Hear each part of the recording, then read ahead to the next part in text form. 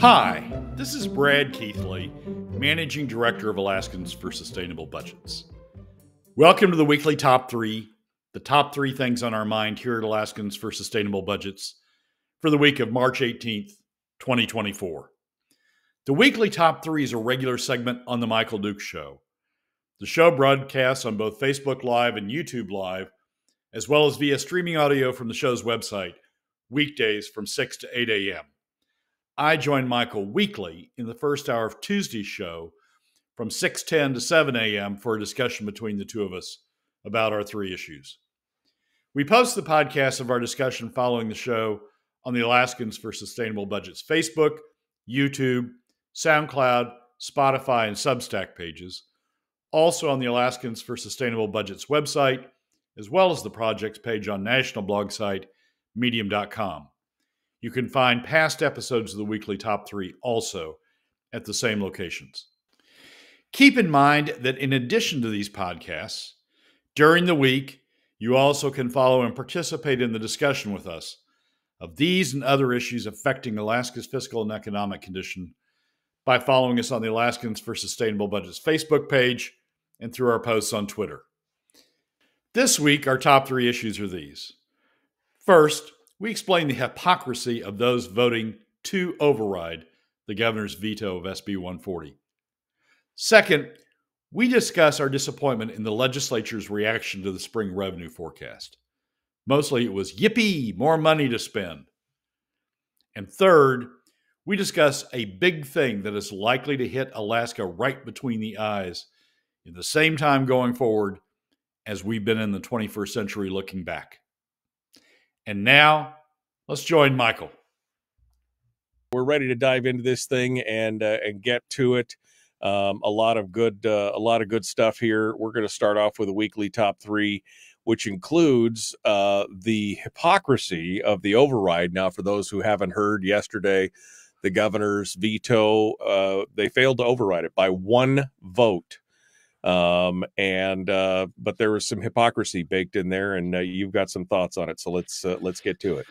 Well, I wrote that the lead for this particular part of the top 3 before the vote because it was the same regardless of how the vote came out, and it was written initially based on Elise Galvin's op-ed in the ADN in the Anchorage Daily News, saying that she was going to vote for the override, and she hoped her colleagues did also. And then it just became even stronger when I saw Will Stapp's, Representative Will Stapp from Fairbanks, his op-ed saying the same thing, essentially. I'm going to vote for the override in the Fairbanks News Miner.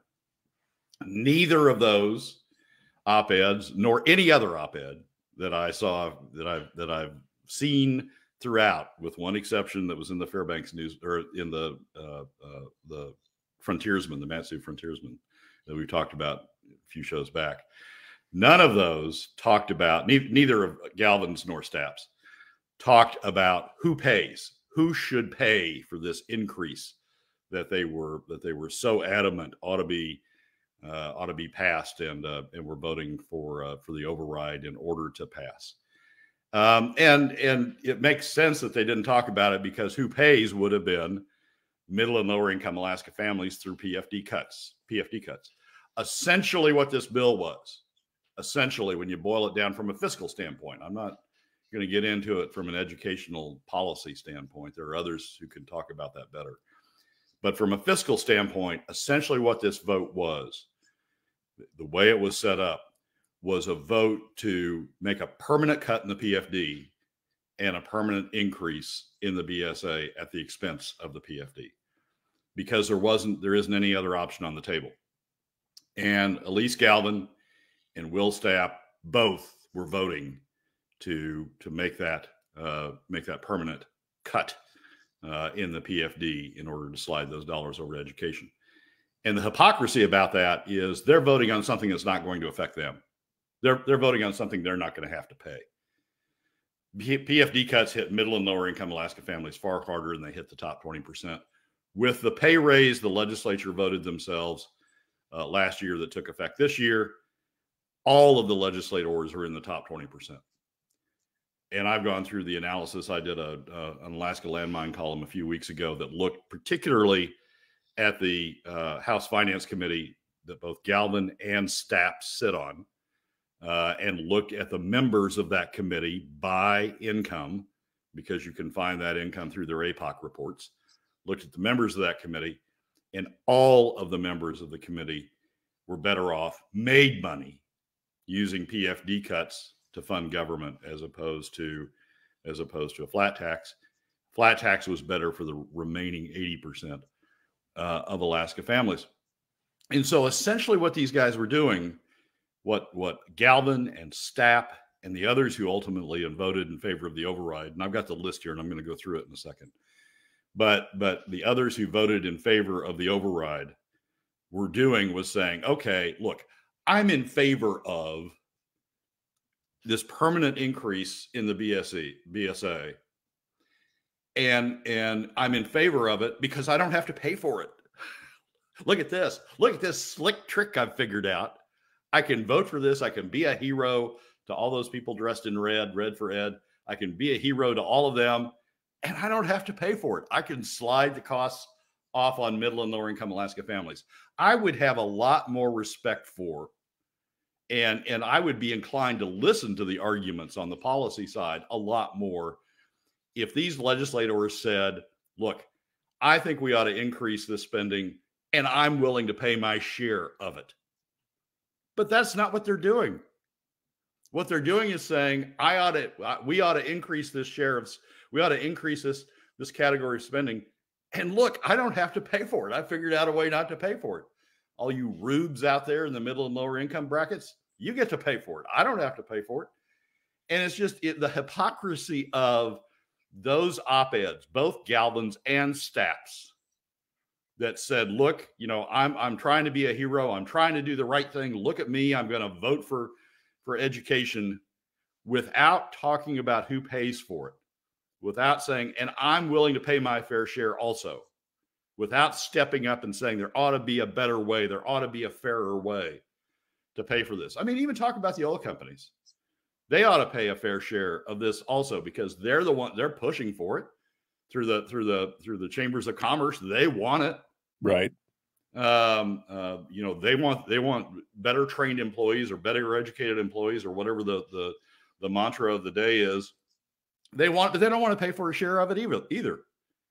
They want that increase in spending without an increase in revenue on their side. And it's just, and the hypocrisy of those voting for it in that regard is just amazing. And the list, looking at the Republicans who voted for it, the Republicans who are engaged in this hypocrisy, in addition, the ones who lined up with Elise Galvin on let's vote an increase, but in a way that we don't have to pay for it. Justin Ruffridge out of the Kenai, Will Stapp out of Fairbanks, Jesse Sumner out of the Mat-Su, Stanley Wright out of Anchorage on the House side. And then on the Senate side, Click Bishop, Jesse Bjorkman out of the Kenai, Kathy Giesel, James Kaufman, a guy who got elected saying, I'm a fiscal conservative. I can get this thing under control. I can control costs. I know how to do that. Voting for an increase without being willing to pay for it himself. Kelly Merrick, Bert Stedman, and Gary Stevens. That's the list. To me, all of these guys, all of these people, guys and gals, claim to be fiscal conservatives, claim to be, at the core of their being, that we're going to look out for you. We're going to look out for you, middle and lower income Alaska families. Elect us because we're the ones who are going to take care of you. And what they did was they voted to increase spending in a way that they didn't have to pay for. They're not looking out for middle and lower income Alaska families. They're looking out for themselves. After the pay raise they gave themselves that pushed them all into the top 20%, now they're voting to say, but we want to increase spending for this stuff and for other stuff. And we want you to pay for it. We're not going to pay for it. We want to push the costs off on the very people that we said we were being elected to protect. It's just the hypocrisy of what's going on here. and what went on in that vote and what these people who claim to be fiscal conservatives did is just intense. I also want to I want to say one other thing, and then I'll stop ranting here for a bit. But the real hero yesterday turns out not to have been anybody who was there, who was on the floor, who was otherwise around the building. Rob Yunt, candidate for Senate in the Mat-Su against David Wilson. David Wilson voted not to override the veto. If you want to look, if you want to look for the 40th, the vote that switched the balance, David Wilson votes with a Senate majority every step of the way. He's been there for all of the spending increases. He's been there for all of the PFD cuts with the Senate majority every step of the way. Yesterday, he didn't do that. Yesterday, he voted against the Senate majority. He voted with Shower, Hughes, Myers, and well, that was it. He voted with the fiscal conservatives. And why did he do that? Because of Rob Yunt. Right. So, he could see it. Right. So the hero of the moment, really, in if you want to pick out somebody that's the hero of the moment in terms of the vote yesterday, is Rob Yunt. I don't know what Rob Yunt's position is on the PFD. I hope it's more in line with Rob Myers than Jesse Sumner. But he turned David I'm sure he didn't talk to David Wilson about it at all. But he turned David Wilson's vote back over to the bright side, back over to the side. That was the pressure of the reelection bid, because he knew that he's under pressure and he's under scrutiny right now, and he's got to stand by that vote. And I did want to point out one other piece of hypocrisy here, because when I read it, it was excuse me, the quote from Bert Stedman in the Alaska Beacon. Senator Stedman reminded his colleagues that SB 140 was originally written to address rural internet needs. He said, now to access faster internet next year, it's all on the line for dozens of rural schools. And here's the quote. I find it distasteful, extremely distasteful, that the rural children of our state are virtually held hostage over our squabbling for the base student allocation. He later called them collateral damage. This is the guy that was holding the entire state, the entire corridor of the Knik-Goose Bay Road, people, the most dangerous road in the state. He was holding that hostage over some prerequisite funding that he wanted as well. And he's done this several times, by the way, held other things. The fact that he is going on to say, I found it distasteful that we're holding people hostage. What a bunch of crap. What a bunch of, just absolute. I read that quote this morning. My eyeballs almost rolled in the back of my head and locked that way, because he just, again, there's a massive amount of hypocrisy here, Brad. There is. Yeah, absolutely. There is. And it is all over the place. You're correct to point out that part by Bert, the fact that he's holding things hostage. Lyman also took off on a tear yesterday about internet funding for rural Alaska, after Lyman, for decades has held power in the House Finance Committee and held up things and held them hostage for various other things. There is a lot of hypocrisy going on that side as well. Right. But the thing that, Jesse Sumner, never, ever, ever, ever, ever, ever again tell me that you're looking out for middle and lower income Alaska families in the Mat-Su. Never say that. Because you're going to be struck by lightning if you do. Yeah, exactly. It's not true. You're looking out for yourself. I read that this morning and I was just, oh, really? You are the master of holding things hostage. You are the master of this manipulation, and yet you find this distasteful. Okay, all right. It's when somebody else does it to him that it's distasteful. When the shoe's on the other foot, that you're like, oh, well, you shouldn't do that. Well, yeah, you think? Turnabout's fair play as far as that goes. It's just, it's crazy. And I think the whole thing, when I saw that David Wilson had voted to uphold the veto, I was just like, because he's up for re-election and he knows there's already, the whispers on the wind in the Mat-Su are loud and clear at this point that he is on his way out, and he's desperately trying to find anything to cling to relevance and to stay in the position right now.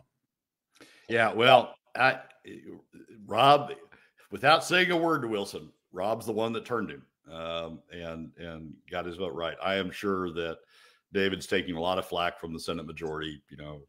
Giesel and others are probably, taking him to task for it. But survival is survival is an amazing thing, I guess. I mean, maybe that's what Sumner and Ruffridge and Stapp and Wright tell themselves. Hey, I've got a family to feed. I need to find a tax form that doesn't affect me, that pushes the cost down to somebody else so I don't have to pay it. Maybe they tell themselves they're in survival mode too. But you cannot, Michael. I mean, Elise Galvin a long time ago crossed over to that side. But you cannot tell me you're a fiscal conservative. You cannot tell me that you're protecting middle and lower income Alaska families when 80% of Alaska families, when the vote comes, and this vote was a permanent cut to the PFD in order to fund a permanent increase to K through 12. When the vote comes, you vote for it because it's financed in a way that makes sure you don't have to pay for it. You can't tell me you're a fiscal conservative. You can't tell me you're looking out for the middle and lower income Alaska families in your district when you do something like that. Donna asked the question that I was thinking as soon as I saw that Wilson was a no vote. She says the Senate majority is a binding caucus. Will they kick out Wilson like they have the others? That's a good question. I mean, that was a high priority for the Senate majority. Will they kick him out now? I'm not. He's on Senate Finance. He's a sure vote for. I mean, they've set it up. Keep in mind how they've gone through Senate Finance, right? They had Shower on it, they had Hughes on it, then Shower got taken off, and Hughes was still on it, and then they didn't like Hughes anymore because she wouldn't follow the company line, so she was off. They put David Wilson on, and David Wilson's been like an automaton, right? Just Bert says vote. Bert says vote this way. Bam, voting this way. I don't know.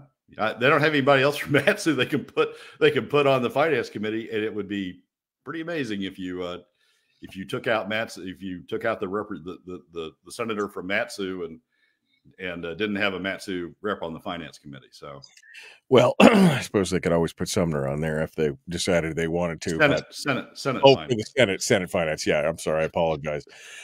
Anyway, it's interesting to watch. And you actually went down to Juneau. I saw somebody say, thank you for your testimony in Juneau. I apparently missed it.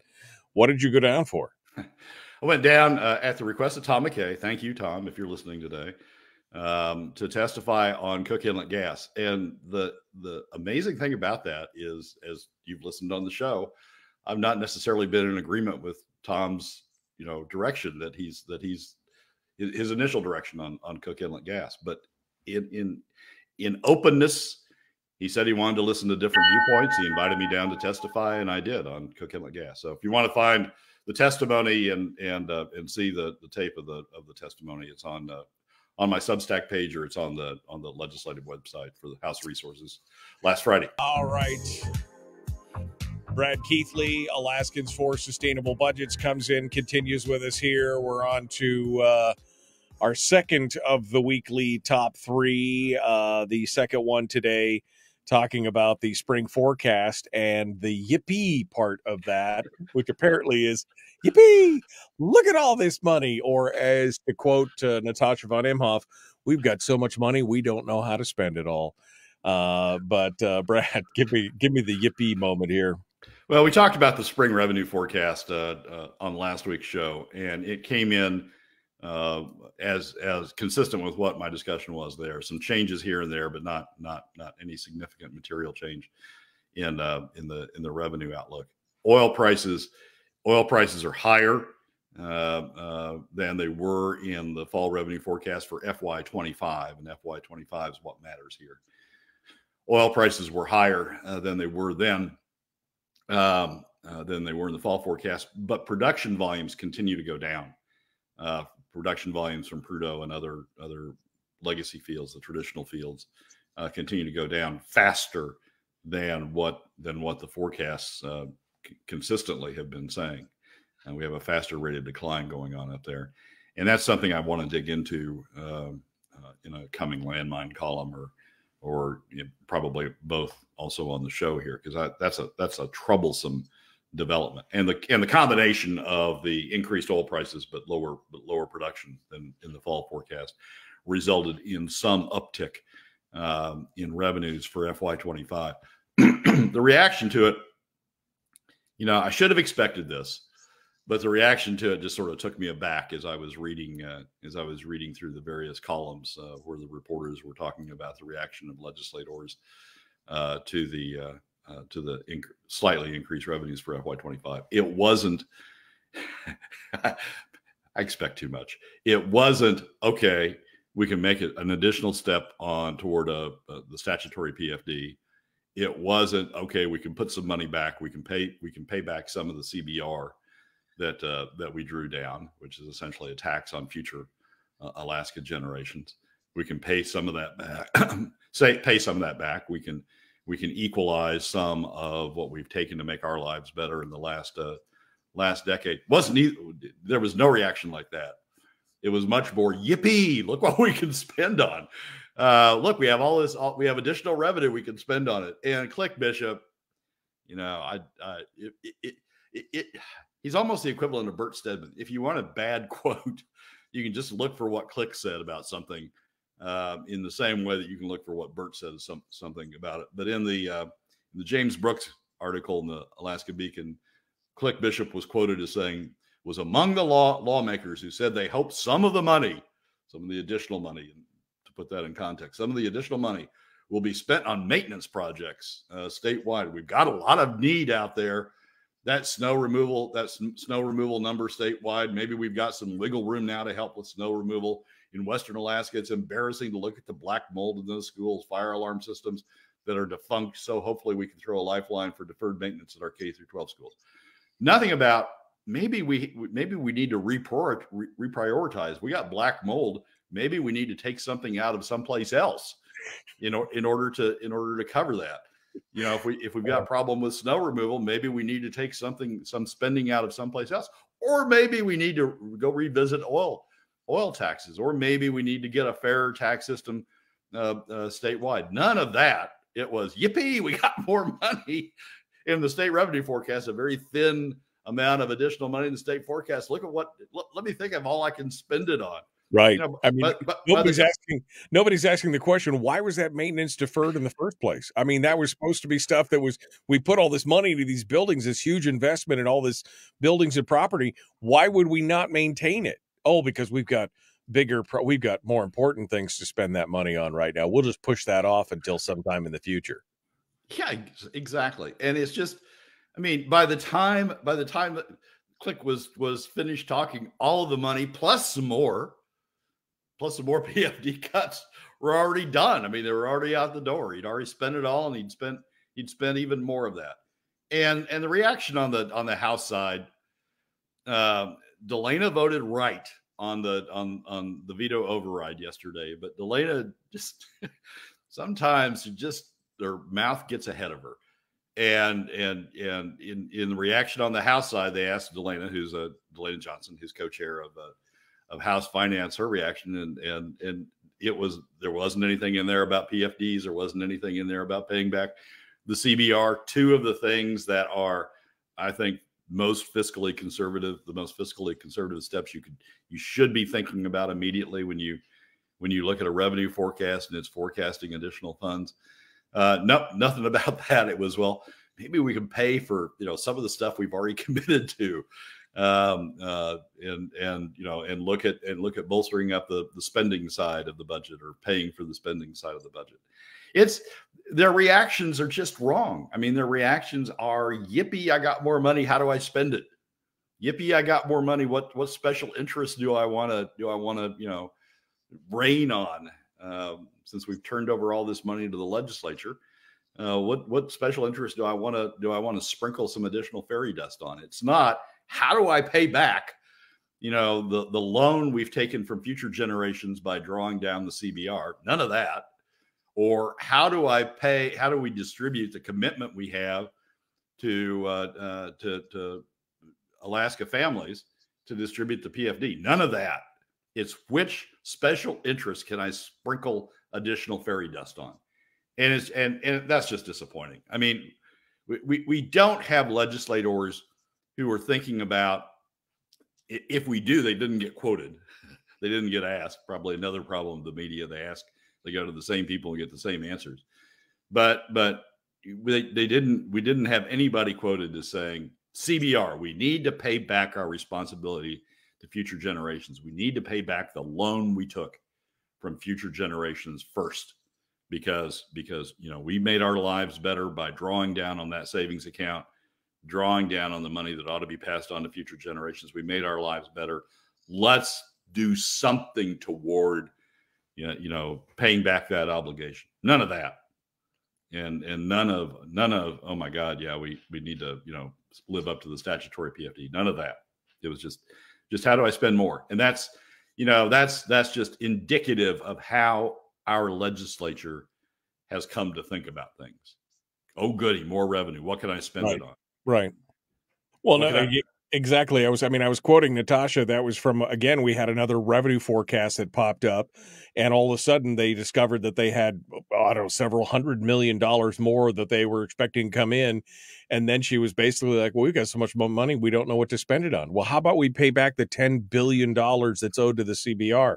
I mean, that's an easy one right there. That's a big hole that you could just suck all the money into. But no, nobody talks about that. It's immediately like, okay, well, how do we spend it? Oh, look, I found $10,000 in the couch cushion. How do we spend that? Maybe we should pay down our debt. Maybe we should put some money back to things that we owe, including the CBR. Yeah. Yeah. They don't think that way, Michael. There's another, I wrote my column last week in the Landmine was basically another problem with these revenue forecasts. Revenue forecasts bounce up and down. And I think I've come to think that's a big part of the fiscal problem we've gotten ourselves into. We see money going up, and the reaction is, how do I spend it? And then you commit to spending, you commit to making, additional capital projects. That was one of Delena's things. Maybe we can spend it on capital projects. We commit to building additional things, and then we can't fund them. We can't fund the programs. We can't do maintenance on the buildings, on the additional things we've built. And the revenue forecasts go down, and then the revenue forecasts go up. I think everybody who's really thought about this issue deeply understands that we ought to be that these revenue forecasts ought to be sort of nice to have things. Indicator. But we ought to be basing our budget on averages, money in the bank. Right. We do that with the PFD. We do that. Well, back when we had a statutory PFD, we do that on averages. We do the POMV draw on historic averages. We look at money that we have in the bank and drawing it at that rate. But on oil, the thing that really drives the budget on oil, we just bounce up and down along the road. This has been our problem for years, Brad. I mean, we go back to the Parnell administration. Remember when he built a budget that was based on forecasting that at the time when they first started, it was $115 a barrel, and then oil cratered down to the $80 mark, $75, $80 mark. But he was holding to that $115 a barrel projection for his budgeting. I mean, this has been part of the problem the whole time. We're betting on the if-come of these projections, and that's why plank number 4 of the Charter of Changes is change the funding, change the way that we do it. I've advocated for an average take for years. That's what we should do. We should look at what our average has been for the last 5 years, and whatever that average is over 5 years, that's where we should start the budget, or just zero-based budgeting. I mean, one of the two. We can't just keep propping it up every year and hoping on the best, which is what we're doing right now. Yeah, basically what we're doing now, oil prices will go back down. I mean, you can bet on that as certainly as anything you can bet on. Oil prices will go back down. But what we're doing is, especially with Delena's, let's put it off in the capital budget. Let's just build more things. We're riding the peaks, right? We got more money. Bam, we can do more spending. We got more money. Bam, we can do additional programs. We got more money. Bam, we can increase the capital budget. But what's going on in the valleys?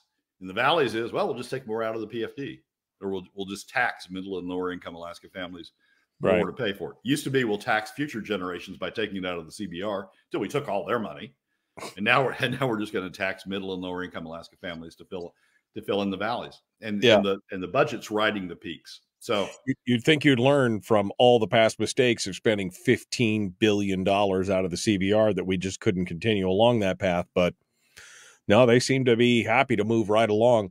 Greg makes a great point. More capital projects. We can't maintain the ones we already built. I mean, that's the problem, isn't it?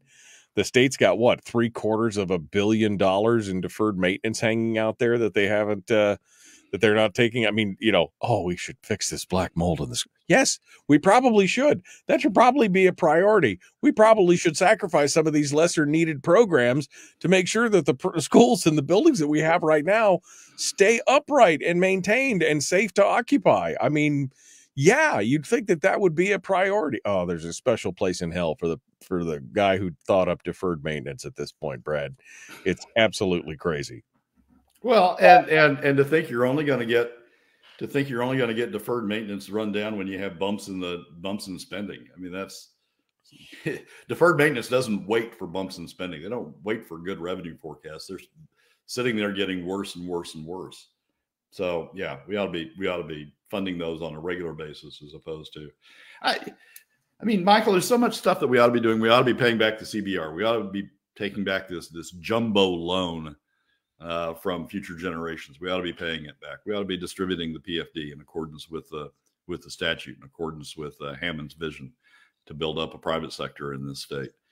We ought to be doing maintenance on a regular schedule as opposed to deferring it.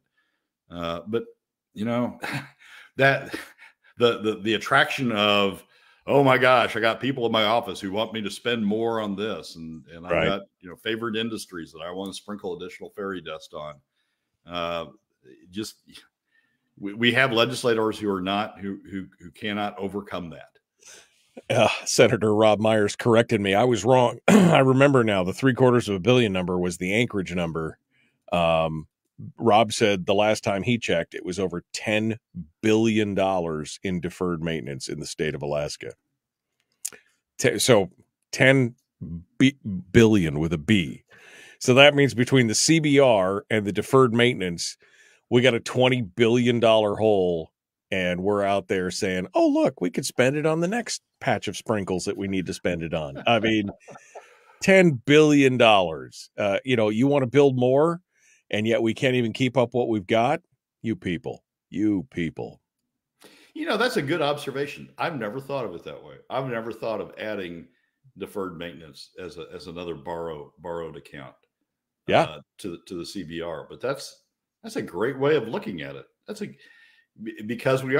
another loan we've taken from future generations, because we're sticking them with the bill for the deferred maintenance, or we're sticking them with rotting buildings as a result of not funding maintenance on an ongoing basis. Well, I mean, I've always thought the arrogance of people to go, oh, well, we need maintenance on this building or that building, but really this program is more important. I have voted against anything that is deferred maintenance. When I was on the borough assembly, I ranted several times about this.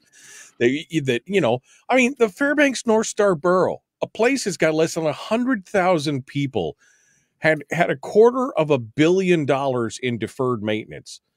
I mean, that's insanity for a place that had when I left, it was like $150 million a year annually in budgeting. And they had $280 million in deferred maintenance. I'm like, how can any of those folks be trusted? We've given you our money. You've built all these facilities. You keep saying it's important, and yet at the same time, you keep taking money from those maintenance, the things that are supposed to maintain these investments, and you spend it on other stuff. That is the most offensive thing that I could think of. Yeah, that's a great way. That's a great way of looking at it. I mean, it's a great way of thinking about it. I need to factor that into my charts somehow, and add it to because I talk about paying back the CBR, amortizing the CBR on a set schedule over a certain period of time, paying back the debt, the loan we've taken from future generations. Donna, she's just a ray of sunshine today. Don't forget the unfunded liabilities. I mean, that's another $7 billion just for the pension fund right now in unfunded liability. Oh, we're up to 27 billion. Okay. All right. So we put all of that in context, and now we get a little bit of additional money that shows up in the spring revenue forecast. Money we shouldn't even be paying attention to because we ought to be budgeting on the basis of averages, annual average, historical averages. But we get a little bit of money in the budget, and now we're going to spend it on new programs, new capital projects, or we're going to spend it on increases of the BSA, or we're going to spend it on this. Why would you spend it on new capital projects when you can't keep the capital projects you've got up? I mean, that's the it's madness. It's total and absolute madness at this point. Brad Keithley, the weekly top three. Number three. I leave it to you, my friend. Number three. So there's an article in this week's edition of The Economist, and The Economist, I think, is a great resource to tap into occasionally to understand bigger themes of what's going on out there in the world. And this one is the headline of it is "Oil's Endgame Could Be Highly Disruptive. The oil shocks of the future will be driven by demand, not supply." And it is an article that looks into the rapidly approaching future that the world says that they've set for themselves to reduce carbon emissions of ramping down oil demand as a way of doing that, converting oil demand over to other non as carbon intensive sources of energy. And it's a great insight into what goes on. And keep in mind, I have trouble doing this sometimes, but keep in mind that 2050, which is the target date that we've now set for all these reductions in CO2 emissions, all this reduction in carbon, 2050 is only 26 years away. It is almost as close to where we are now as 2020. Or 2000 is to where we are now. We're 26 years away from 2050. We're 24 years away from 2000. And when you put it in that sort of perspective, I mean, 2000 to 2024 to me is sort of like a blink of an eye, right? I can remember exactly where I was in 2000. It just doesn't seem that long ago. And 2050, which is the date for all of that we're targeting to get all these CO2 emissions down, is as near as that is looking in the rearview mirror. So I'm starting to see these articles. I'm starting to see these thought pieces about what that means for oil's endgame. And it's really insightful. I mean, not only do they have the world's largest supply of reserves, but the Middle East also has the largest supply of low carbon reserves. And the thought is that through carbon taxes or in some fashion, we will start squeezing out the higher carbon sources of energy, higher carbon sources of oil as we get toward 2050, and we'll ramp down toward the lowest carbon sources of oil from that time forward. And the Middle East has not only the largest source of supply of oil, but they also the largest reserves, but they also have the largest reserves. Perversely, and this is what the article says, perversely, this shift will grant some producers more market power. The biggest, least carbon intensive, and cheapest reserves of petroleum by far are found in Saudi Arabia and the immediate OPEC neighbors in the Persian Gulf. As the market for oil shrinks, their share of production will soar. Depending on the pace of energy transition, the cabal could command a market share of half or even 2/3 of global output by 2050, according to BP, an oil firm, compared with less than 40% market share today. So by some measures, the thought is that as we shrink down oil, we're going to put more and more of command of the market into the Middle East, which results in likely would result in increased price. At least some people say it results in increased price. There are others who suggest that'll be chipped away in certain fashions, but but likely results in increased price, a dramatically increased price, which frankly, if you look at economics, will then drive more conversion to lower cost energy sources, by then lower cost energy sources as we go. I tried to think about what the consequence of this is for Alaska, and what this future means for Alaska. And there's a couple ways I've thought about it. One is we are really fortunate that we're getting two new big development projects underway as we hit this ramp down. One is Willow, Conoco's Willow project, and the other is Oil Search's Pikka project, and Santos, I guess now, Pikka project. And those two big projects, the way that North Slope, the way the long-lived reserves on that you find in the North Slope projects go, those long-lived reserves will carry us a significant way toward 2050. And if oil price goes up, as the market narrows and oil price goes up, then we should be a beneficiary of that. But the other way to think about it is maybe we don't get any more. That Willow and Pikka is sort of the end of the line in terms of what Alaska is going to get. We're not the highest carbon region in the world, highest oil carbon content region in the world, but we're not the lowest either.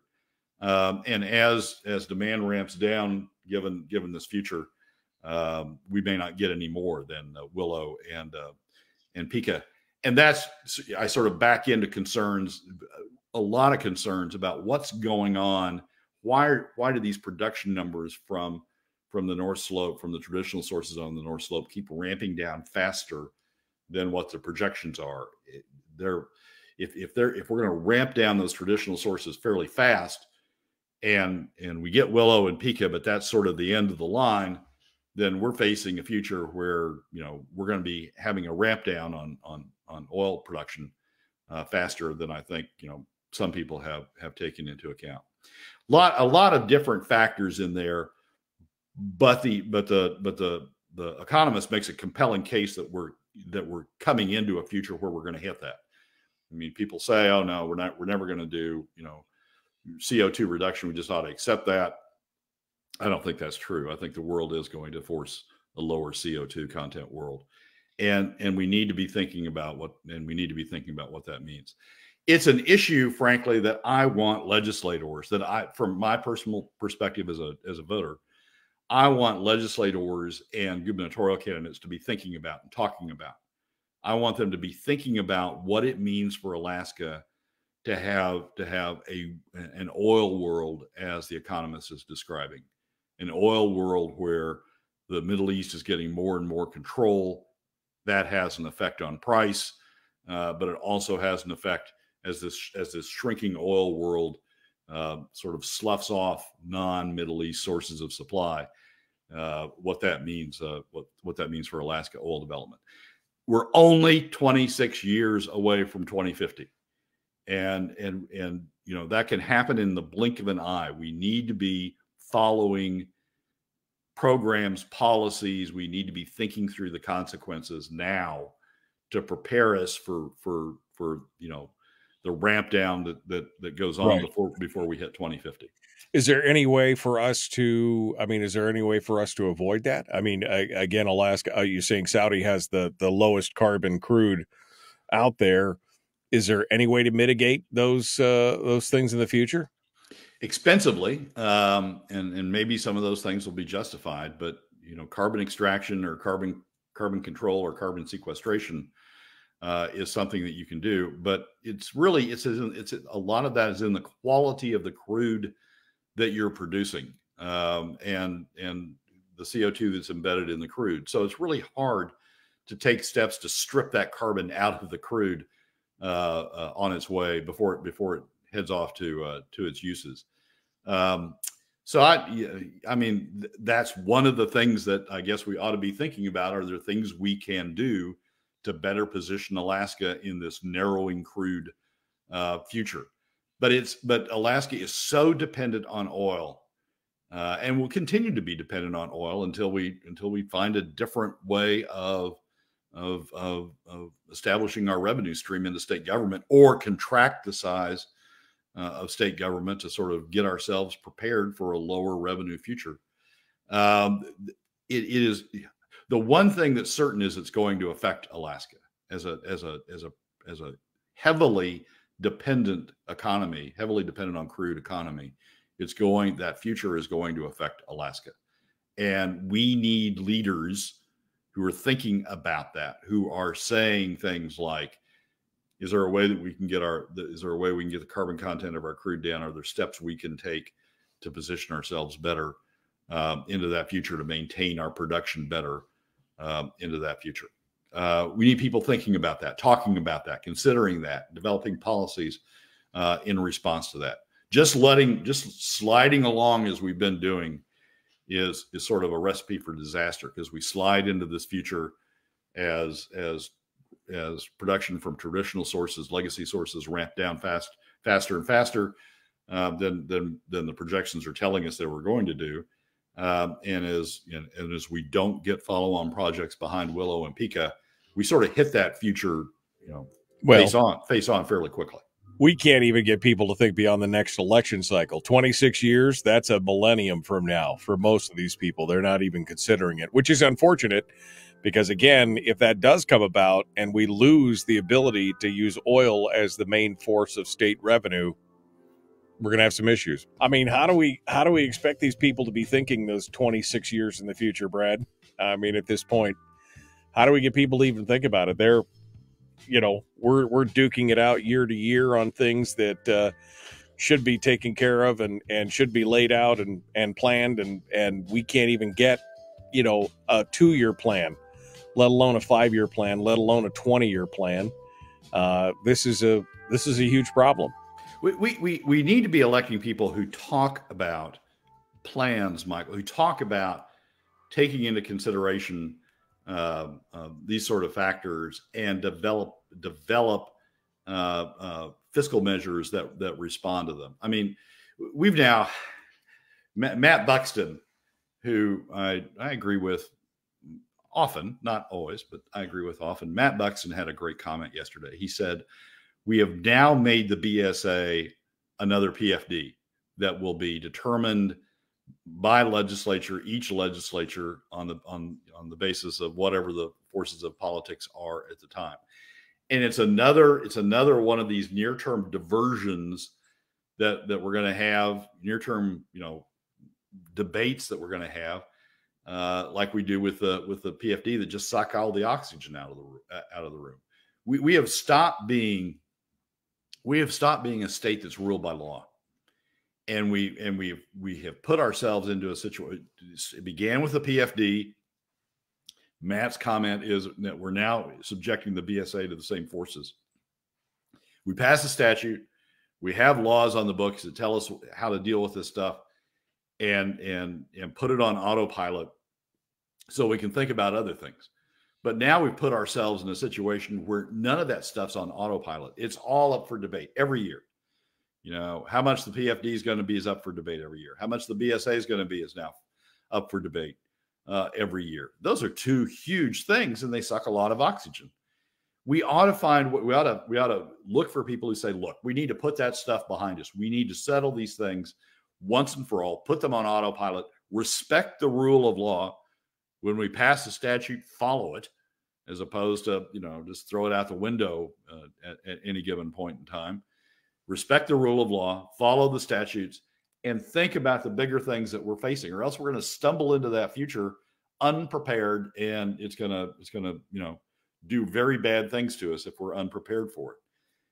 I think part of what it is we look for candidates who say, let's respect the rule of law, let's settle this stuff through statutes, let's respect that. And if we need a constitutional amendment that says we're going to respect the rule of law, let's put that in the Constitution, and go on from and build a future looking forward, as opposed to always fighting about the past, always fighting about the things that we've created in the past.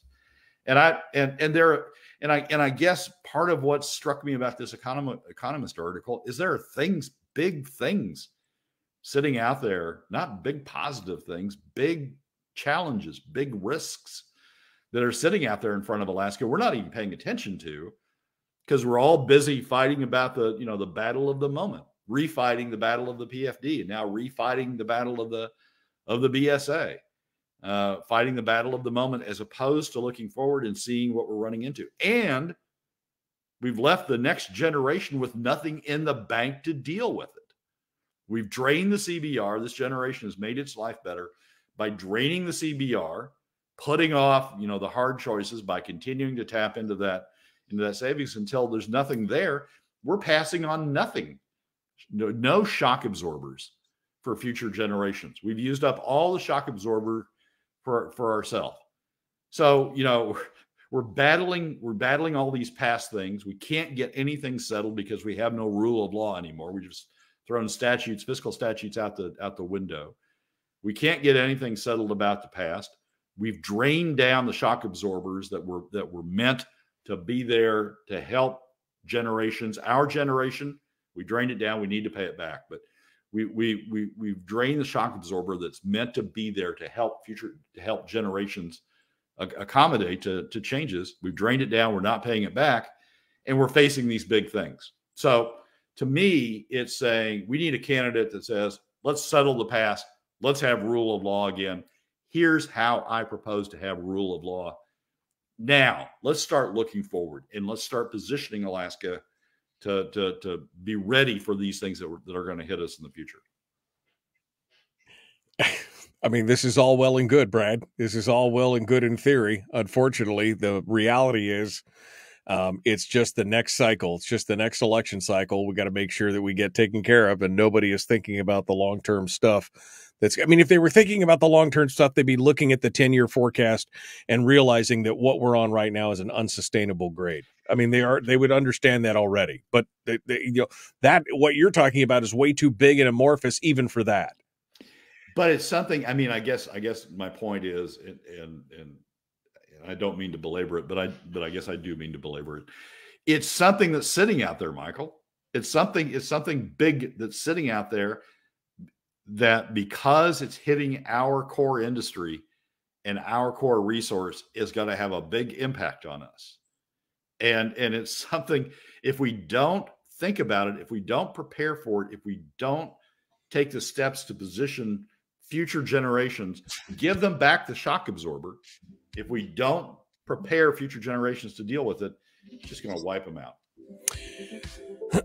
Unfortunately, you're not in charge. That's unfortunate at this point. All right, Brad Keithley, Alaskans for Sustainable Budgets. Thank you, my friend. I appreciate you. Thank you for coming on board. Michael, as always, thanks for having me. Well, that's a wrap for another week's edition of the weekly top 3 from Alaskans for Sustainable Budgets.